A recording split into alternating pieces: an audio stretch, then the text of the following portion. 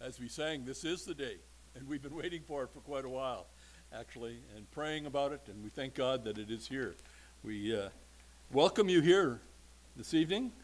We pray that your hearts are open, your minds are ready to be filled with looking at the last days. We have been thankful for Mac Dumcum, who's willing again to come and visit us. Only this time we've got to keep him for a couple days in a row, which is really nice. And so we look forward to tonight and tomorrow and Sunday morning as well.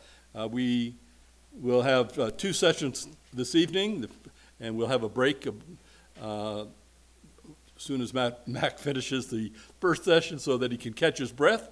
And we'll have some refreshments as well at that time. And then in about 10 or 15 minutes after that, we'll begin the second session this evening. The first one, Daniel's preview, and the second, the first prophecy conference. And so before I call Mac up, I'm going to just ask us to pray. Let's offer this to the Lord. Lord God, we thank you that we can count on you in all things. We thank you that this is the day that you have made, and we can rejoice in it. We pray that you will open our hearts and our minds to hear from you today, and so that we can understand what is said. We thank you for the guidance and moving of your Holy Spirit among us so that we can understand. We pray that you will anoint Mac, that you will anoint him with the words that you have given to him, that you have shown him in your word, so that we can be taught. We thank you that he is an excellent teacher that you have raised up for this time, for us at this time here in Killarney particularly. So we give you praise and thanks, and we give you all the glory in Jesus' name. Well, Mac, we ask you to come and share with us what God has laid on your heart from his word.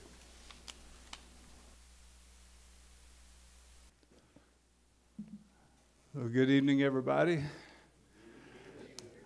Oh, come on. On a Friday night, you can do better than that. Good evening, everybody. Thank you. So good to be back in Killarney, even though it is a 3-hour drive. And I should have known better than to take the 75. There's always construction on 75. It slowed me down by 20 minutes, and I don't like to be slowed down. But I still made it. I told Ken that I was going to be here by 4 o'clock, and I rolled in at 3:59. So we did okay. But anyway, it's so good to be here, and I have really been looking forward to this event, and with great anticipation. Now, let me ask a couple of questions here. How many of you have not heard me speak before? Where have you been? So you will know that I do have a bit of an accent. Please do not hold that against me. I was born and raised in southwest Kansas, and after 40-some years in Canada, I haven't been able to lose it. And it's really quite interesting because since the last time I was here, I've actually begun working full-time at Falk's Nursery just outside of New Bothwell, so I'm slinging plants now. And there's no marijuana, Al, so don't even go there. But that also explains the rather swarthy complexion. And if you see me itching, it's because I picked up a thorn or two the other day. Something happened. But every once in a while, people all of a sudden stop and look at me and they say, "You're not from around here, are you?"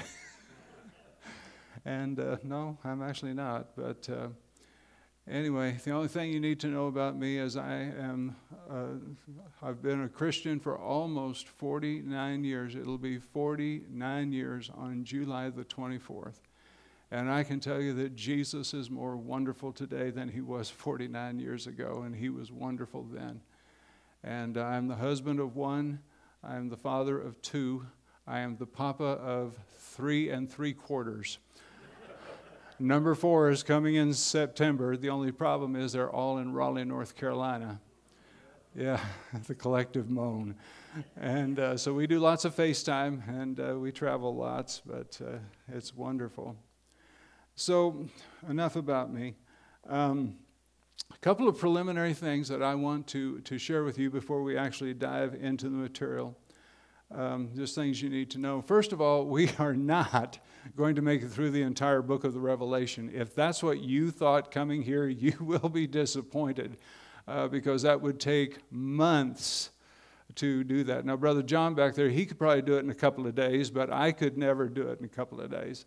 And so if you came expecting to go through the entire book of Revelation, that won't happen. We will spend a significant chunk of time there, but we need to lay a foundation before we get there so that that actually begins to make sense to you. And so you can know that. The other thing that you need to know is that you are not going to get all your questions answered. If you came thinking that I had the answer to all your questions on the end times, I would suggest you think again, because I don't even have all my questions answered. I'm glad for what I know, and I'm very happy for what I know, and I'm willing to share what I know. But you will walk away and you will still have some questions, and that's okay. What I would encourage you to do is let your questions inspire you to dig deeper to find the answers.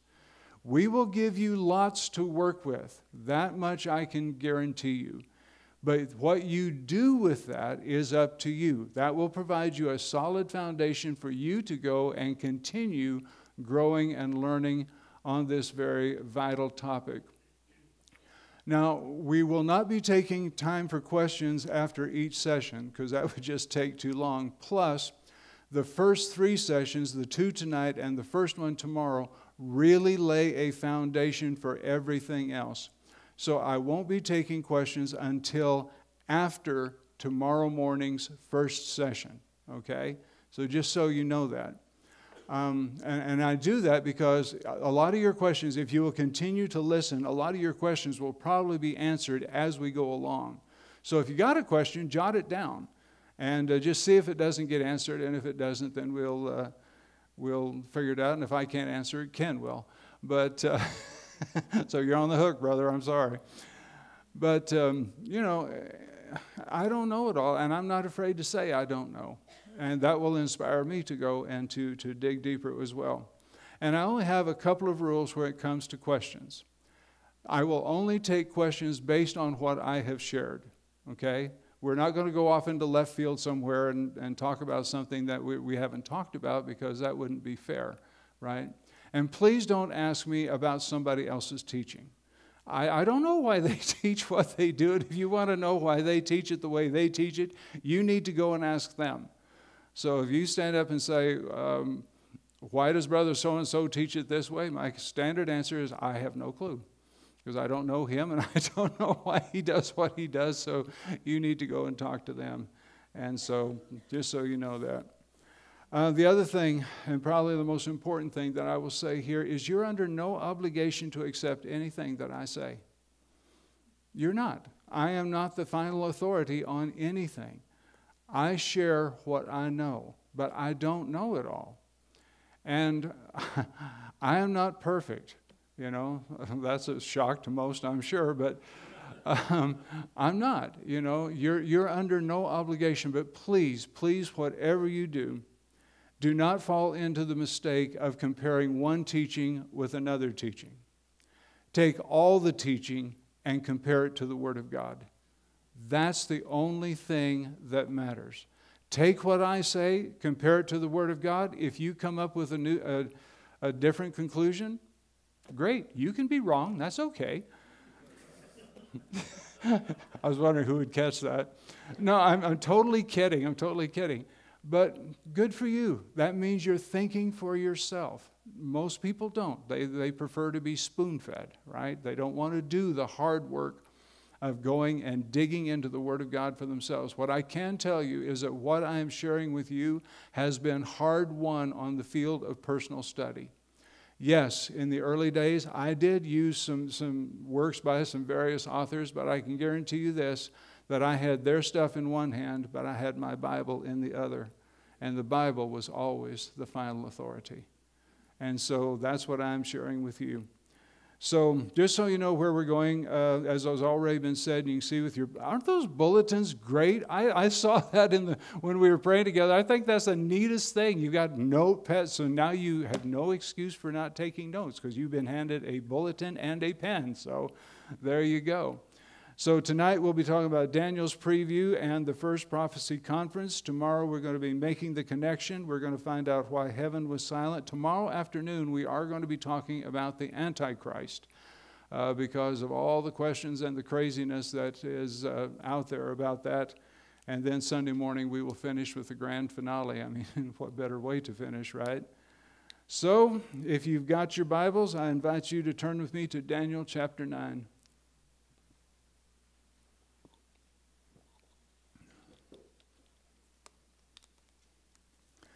Now, tonight only, I will be teaching this entire message from the New Living Translation, and the reason I do that is because the New Living Translation just is really good where Old Testament things are concerned. It brings a lot of clarity. Most of the time, and the rest of the sessions, I'll be teaching from the New English Translation, but I will usually reference the New Living wherever an Old Testament reference is concerned. So here in Daniel chapter 9, we're going to look, first of all, at verses 1 to 3, and then we're going to skip down to verses 20 to 23. So Daniel 9:1 says, "In the first year of the reign of Darius the Mede, the son of Ahasuerus, who became king of the Babylonians, during the first year of his reign, I, Daniel, learned from the reading of the word of the Lord as revealed to Jeremiah the prophet, that Jerusalem must lie desolate for 70 years. So I turned to the Lord and pleaded with him in prayer and fasting. I also wore rough burlap and sprinkled myself with ashes." Now let's go down to verse 20. It says, "I went on praying and confessing my sin and the sin of my people, pleading with the Lord my God for Jerusalem, his holy mountain. As I was praying, Gabriel, whom I had seen in the earlier vision, came swiftly to me at the time of the evening sacrifice. He explained to me, 'Daniel, I have come here to give you insight and understanding. The moment you began praying, a command was given, and now I am here to tell you what it was, for you are very precious to God. Listen carefully so that you can understand the meaning of your vision.'" Now, out of all the prophecies that point to the last days, the revelation given to Daniel in this encounter is foundational to the understanding of all of them. And I cannot emphasize that enough. Out of all the prophecies that point to the last days, this revelation given to Daniel in this encounter is foundation to understanding all the rest. If we don't get this, the rest doesn't fall into place very well. Okay? So that's what we need to know. Jesus spoke about this revelation in his teaching. It certainly provided a framework for the thinking of the Apostle Paul.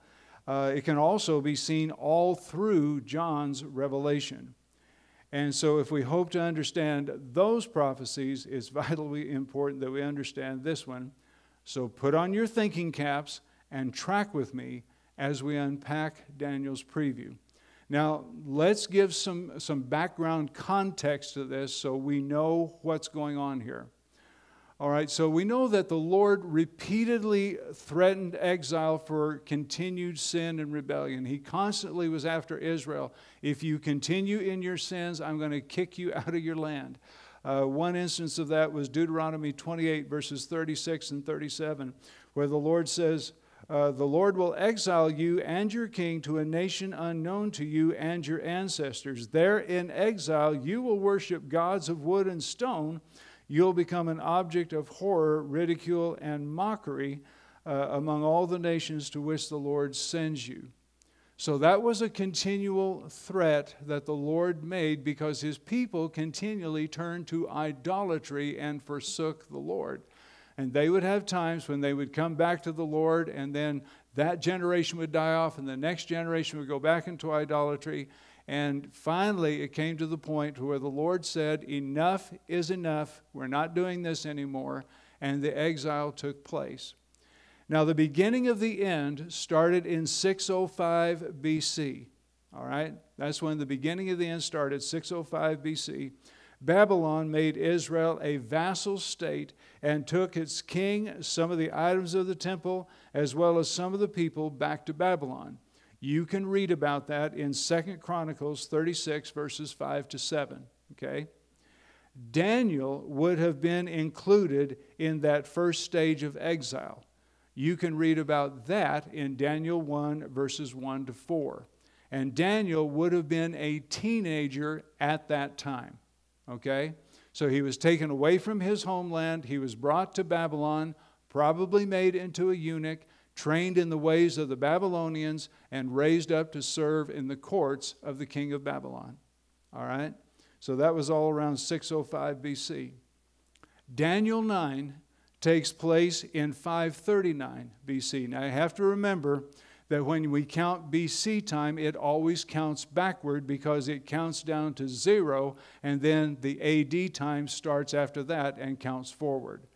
All right, so that's why the exile starts in 605, and now this is starting in 539, and it sounds backward. But Daniel now is in his 80s, having lived almost his whole life in Babylon, in the upper echelons of power. It's absolutely amazing. Here's this exile, this kid from Israel who has risen by the grace of God into these places of influence, and what a place of influence he had. And during this time, he is studying the scroll of Jeremiah. Somehow he got his hands on a copy, and he learns that the exile is supposed to last for 70 years. Okay? We read that in Jeremiah 25:11 and 29:10. So let's look at that. Jeremiah 29:11 says, "This entire land will become a desolate wasteland. Israel and her neighboring lands will serve the king of Babylon for 70 years. And 29:10 says, "This is what the Lord says, you will be in Babylon for 70 years. But then I will come and do for you all the good things I have promised, and I will bring you home again."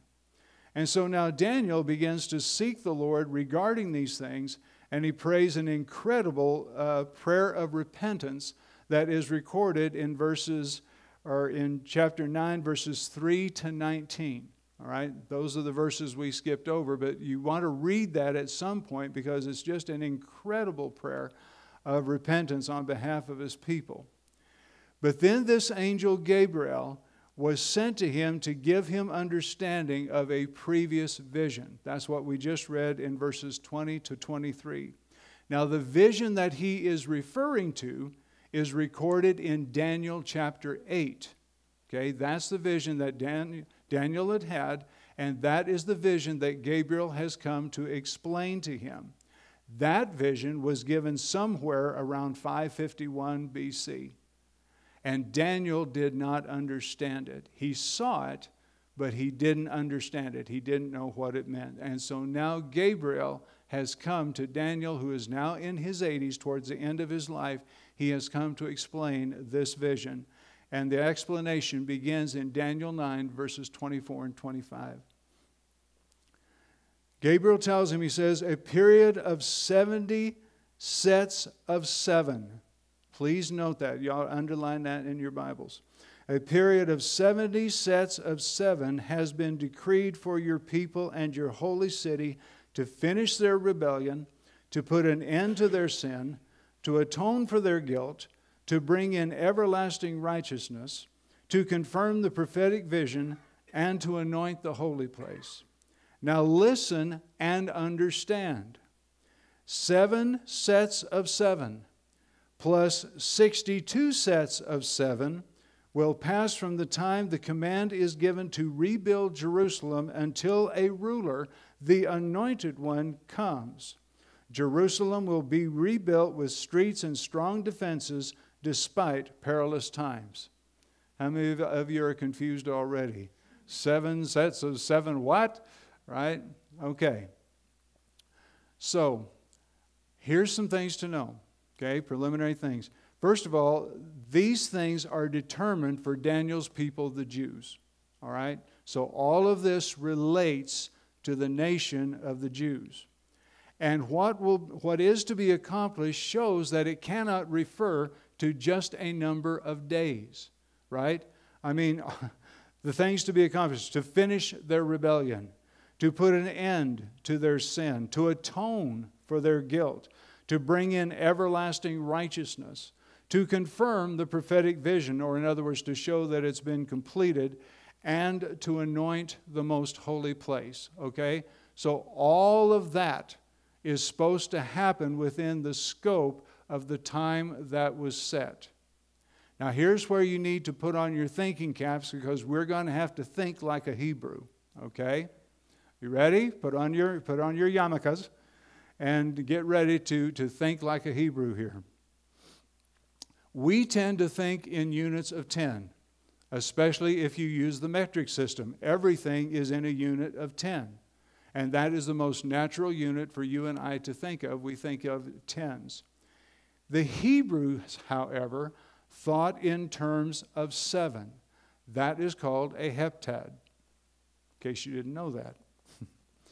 They thought in terms of 7 due to the fact that every 7th year was a Sabbath year. So it was very natural for them to count time by 7s. Okay? Every 7th year was a Sabbath year, and 7 sevens brought them to the year of Jubilee. The year of Jubilee was a time of restoration, a time of jubilation, a time of the canceling debts, a time when people were able to go back to their properties and get out of the slave market and all kinds of different things. It was a wonderful time of reset where everybody got their bearings back and were able to move forward from that period. Okay, debts were canceled. It was a great time, and that's talked about in the books of the law. So it would have been natural for Daniel, with that being the case, because Hebrews thought in terms of 7 years being a Sabbath year, 7 sevens being a Jubilee, it would have been natural for Daniel to think of 70 sevens as equaling 490 years. Okay? That's what it ends up being. He's talking about 490 years.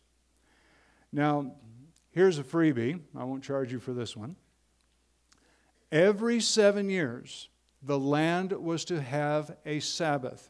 You read about that in Leviticus chapter 25, verses 1 to 7. That means the land was to get a break. It was to rest, and it was to lie fallow every 7 years. The Israelites had failed to give the land its Sabbath 70 times. 70 times they had failed in this, a decree from God, because God is the greatest economist that we know. He's also the greatest agrarian. He knows agriculture. And so he was trying to help them along here with their agricultural society, and so 70 times they failed to give the land its Sabbath. And so this means there had been 490 years of disobedience. Isn't that interesting? And so their 70-year exile corresponded to all of that. You can read about that in 2 Chronicles 36, verse 21. Like I said, that's a freebie, no charge for that. So now here's the question. 490 years has been determined for the nation of Israel.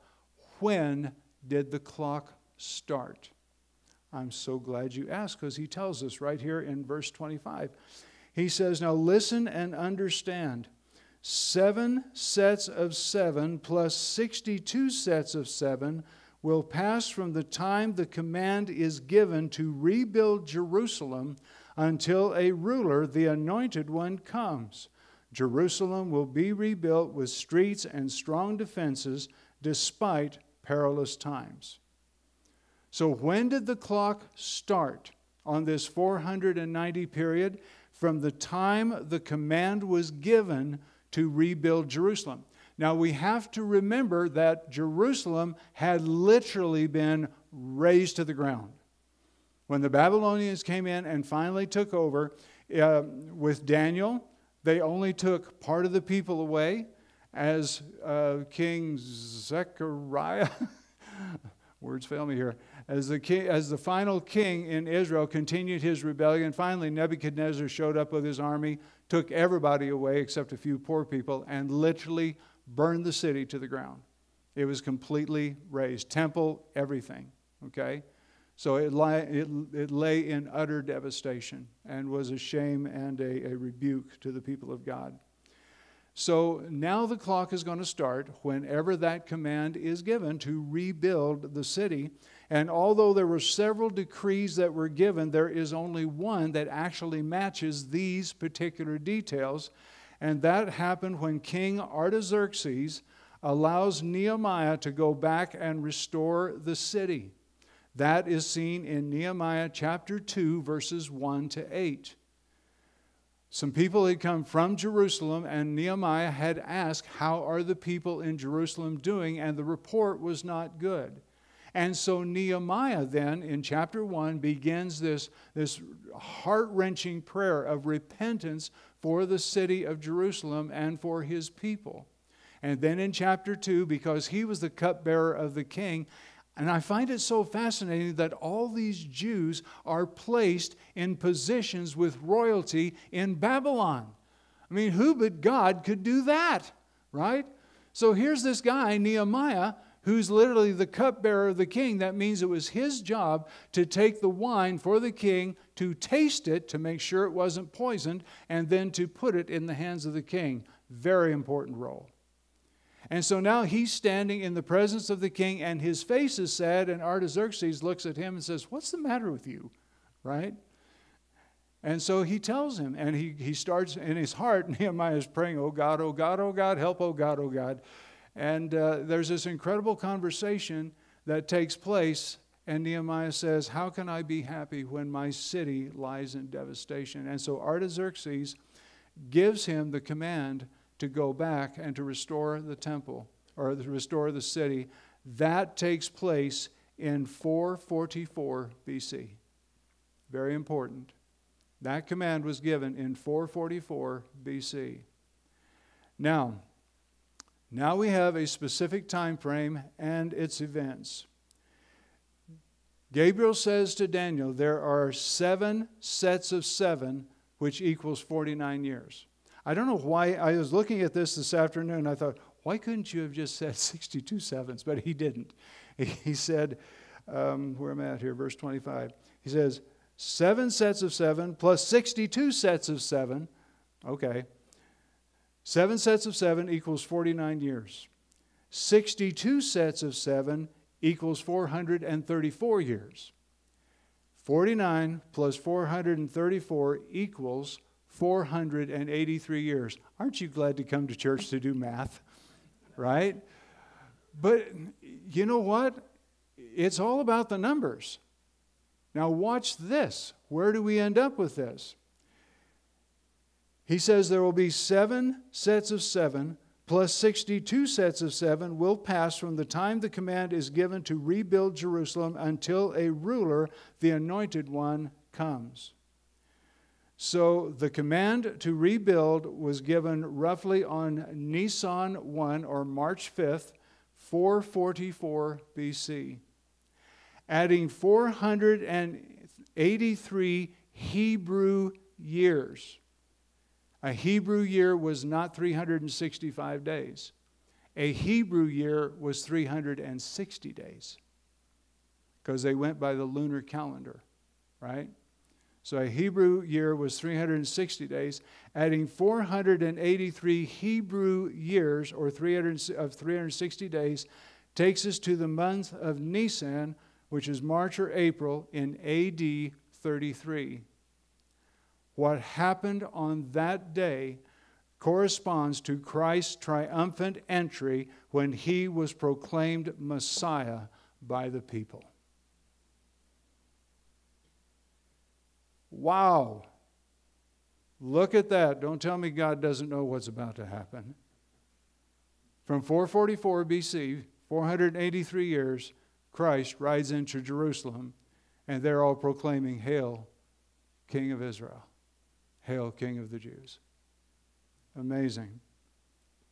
And of course, during that whole time, that whole 483 years, Jerusalem was indeed rebuilt, although during much conflict, even Nehemiah, when he went back and started to rebuild the city, there was Sanballat and Tobiah who were constantly opposing him, trying to discourage him from rebuilding the city. and he just forged ahead and kept going, right? Okay, so now we've ended up with 69 sets of 7, 483 years. We're missing 7 years. What happened to that, right? Well, let's see if we can find out. Daniel 9, verses 26 and 27. After this period of 62 sets of 7, the anointed one will be killed, appearing to have accomplished nothing, and a ruler will rise whose armies will destroy the city and the temple. The end will come with a flood and war, and its miseries are decreed from that time to the very end.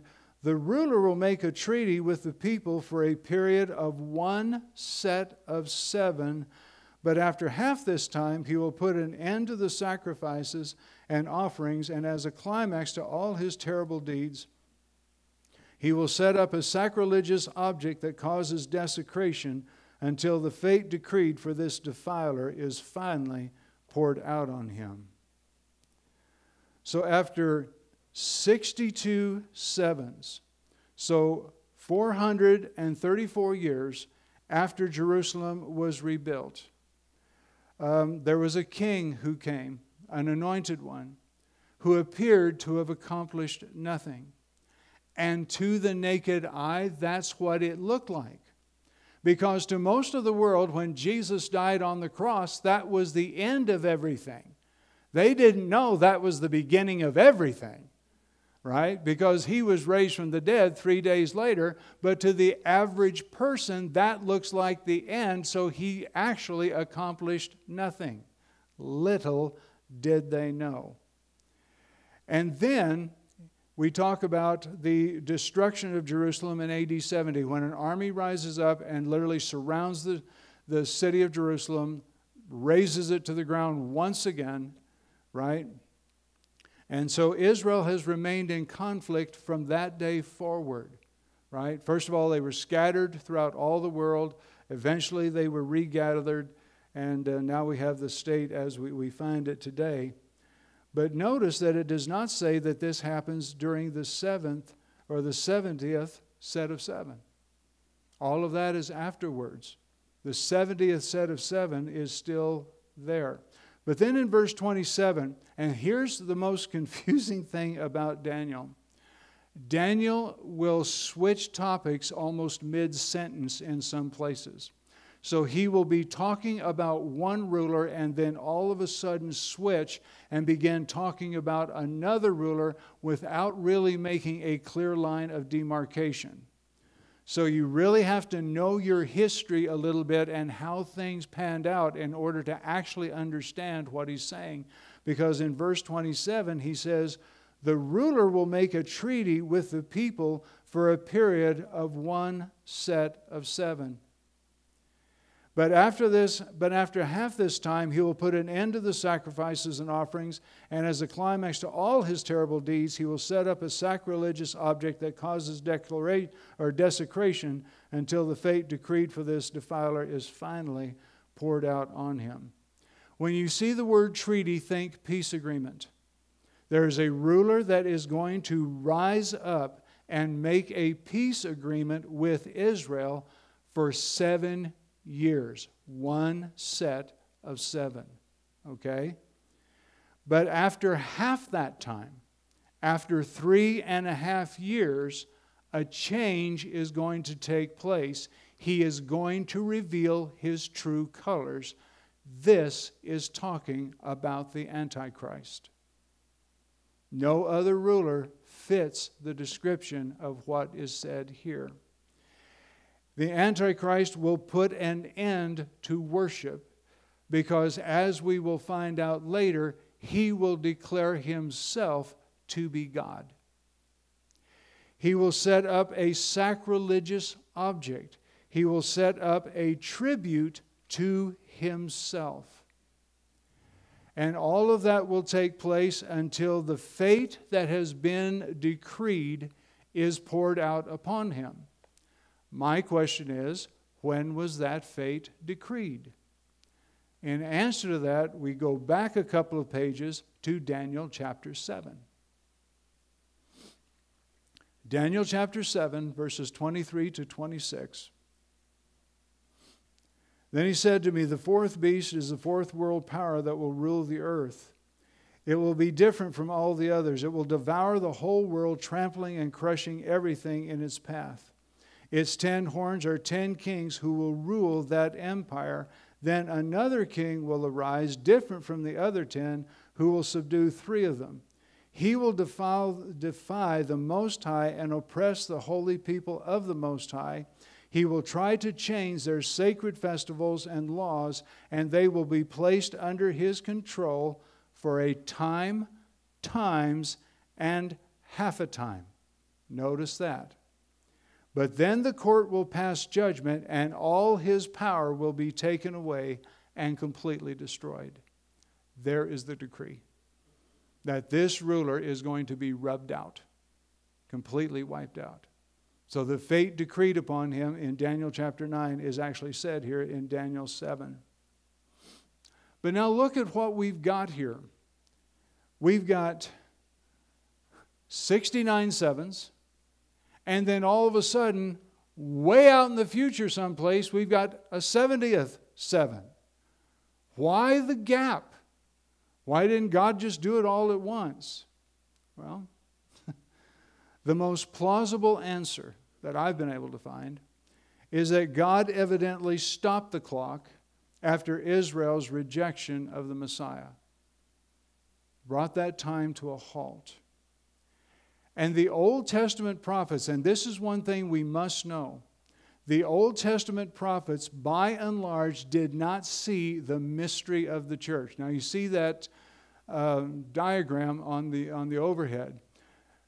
They could see Christ and his sufferings. I mean, Isaiah 53 is one of the most beautiful depictions of the sufferings of Christ and the glories that would follow it. Psalm 22 and others. They could see that, and they could see far ahead to the Antichrist and his defeat, like we just read, and also see to the coming kingdom of God, but viewed between what we call the 2 mountain peaks of prophecy is the mystery of the church.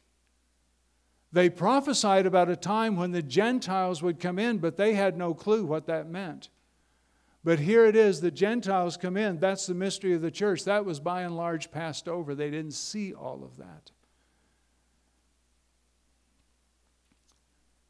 But what we do know is at the appropriate time, God will restart the clock and will confirm Daniel's prophecy.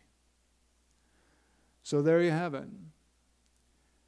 Daniel's preview revealed a timeline of God's dealing with his people. 483 years of that timeline has come and gone, and things unfolded exactly the way God said they would. How amazing is that? We are still waiting for the final set of 7 years to take place. If the first 483 years came to pass as forecasted, we can be sure that the final 7 will as well. And armed with this knowledge, we are also better equipped to understand the prophecies of the New Testament as they are presented. That is the end of session 1. Let's take about a 15-minute break and come back for session 2.